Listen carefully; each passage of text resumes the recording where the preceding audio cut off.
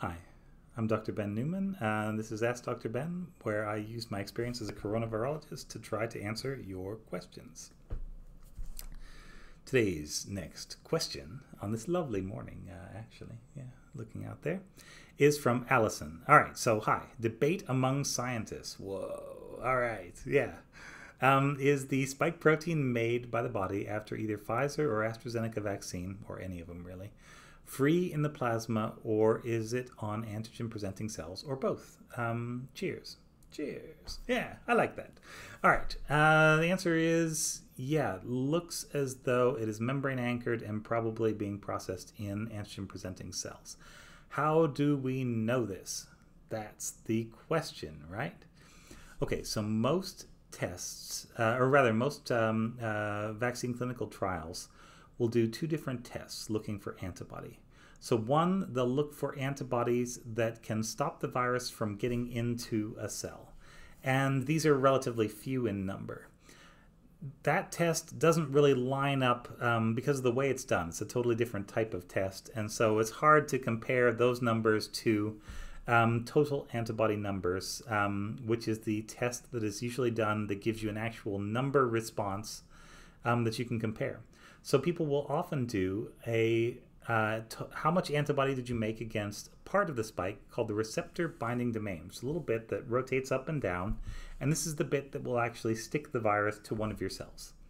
So they'll look for how many antibodies stuck to that, and then they'll look for how many antibodies stuck to the whole spike.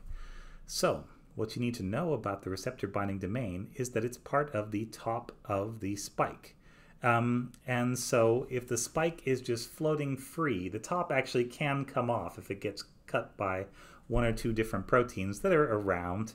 And so if you have just loose tops and those are being picked up and gobbled up by cells that then present them to the immune system, you would expect to see a lot of antibodies against the receptor binding domain and the top part in general, and relatively few antibodies against the rest of the spike. What you see are a lot more antibodies against the rest of the spike than you have against the just the top part. So you would expect those to be roughly the same size if it was just that the spike was, the top was coming loose and floating around and being picked up.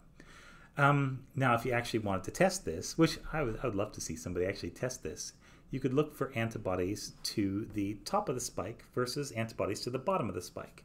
The bottom of the spike is the part that is going to stay anchored into a cell. And it'll be anchored inside the cell somewhere, or in some cases it'll go up to the surface and be anchored on the surface of the cell. So you'll have a cell that kind of looks like a giant coronavirus. It'll have little tiny spike proteins sticking out on the outside. Yeah, very cute. If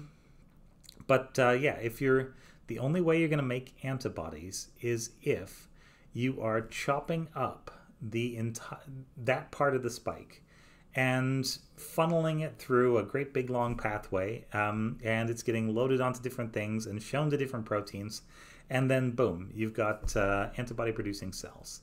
Same thing with T cells. We could look for T cell epitopes up and down the spike, and that's just a thing that a T cell can recognize. And the only way a T cell can learn to recognize a piece is, again, if it takes that piece or something containing that piece, chops it up, pares it down, and then loads it onto a particular protein that kind of looks like a bulldog clip if you're from the UK, or like a binder clip if you're from the US. And that then gets shown to the rest of the immune system.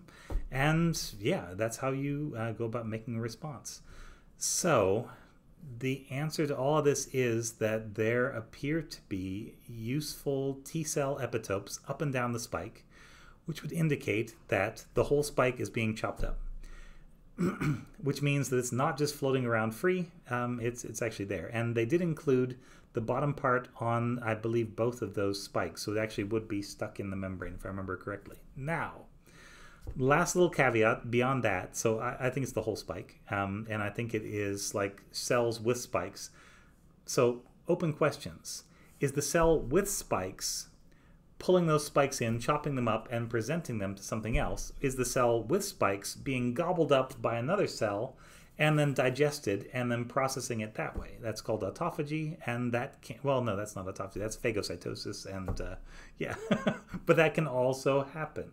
It's a thing that cells do. If you're looking at thousands of cells on a microscope slide, you'll see a couple of them that are doing that, just surrounding another one and just gonna eat it. Yeah. Weird little cannibals. Yeah.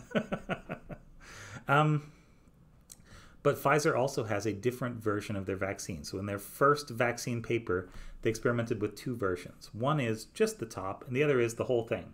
And I was really, really skeptical on the just the top part, because if the virus were to change even a little bit, then that's the part that changes, and that's the part that's no longer going to work. And so you're going to go from full vaccine efficiency to no vaccine efficiency real fast. Whereas if you put the whole spike in there, you can make a response all the way up and down the thing. And even if one part changes and you don't have as much of a response, you still have all the rest of it there. And so you're 90% is good, 99% is good, whatever. So that's, yeah. But they ended up going with the longer version primarily, rather than that little one. Although they are talking now about reviving the little one. So I think BNT, some number... number 1, I believe, is the little receptor binding domain, just that on its own. And I believe number 2 is the one they're actually using in people and got clinically approved. And that's the one that is the whole spike. Yeah, top to tail. So probably whole protein being chopped up by dendritic cells and maybe tissue-resident macrophages is the very short, sciencey answer. That's the best we've got right now, and that information is mostly based on tracing back, like saying, okay, we've made these various immune cells over here. What's the path by which you can create these immune cells? Well, they have to have been shown the protein by this cell, that has to have got it from this other cell, that has to have got it from this particular source. So working backward kind of thing. But yeah, once a new study is done on that, I'll be very interested to have a look at it and see what there is to learn. Yeah. So thanks very much. Very good question. Very sciencey debate. We like those. Yeah. Thanks very much. This has been Ask Dr. Ben.